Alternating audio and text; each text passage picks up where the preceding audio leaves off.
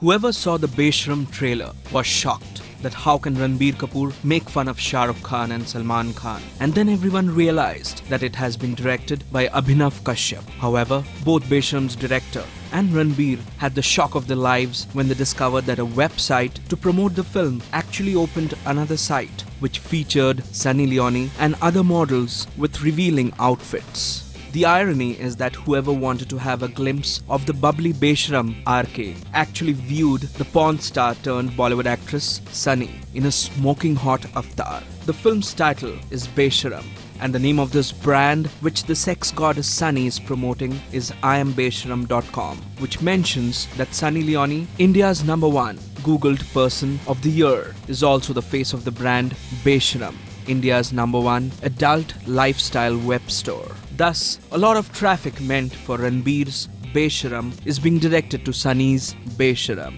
So friends, who do you think is more Besharam, Sunny or Ranbir? This is SK Day for Bollywood Now. Hi, I'm Sunny Leone and subscribe to Bollywood Now.